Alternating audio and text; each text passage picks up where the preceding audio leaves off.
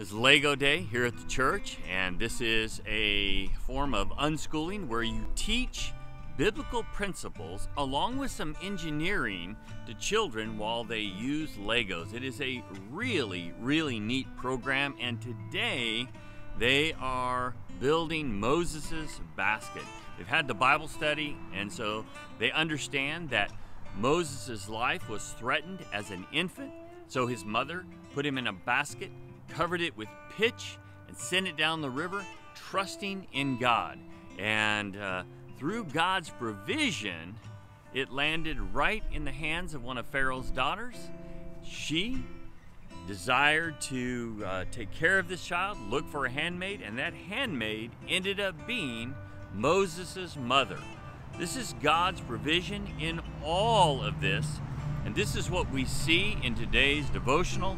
The text is Exodus 2:6. And when she had opened it, she saw the child and beheld the babe wept.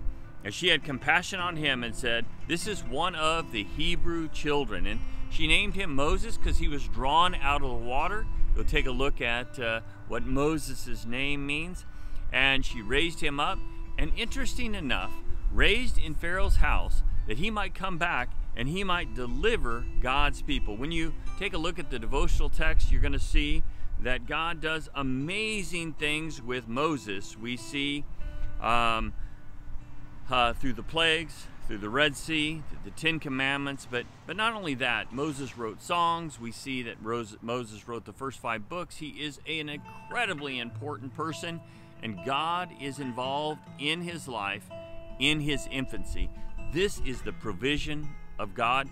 This is what the children are learning about today. Even with the Legos, this is something that I think we continue to learn in our lives, is that God will take care of us. But we see that Moses' mother trusted God, and we need to trust God. If there's ever a time that we need faith, it's right now. So pray for these children, and pray for the world that we're living in, that we might navigate it much like Moses' mother. Have faith. God bless.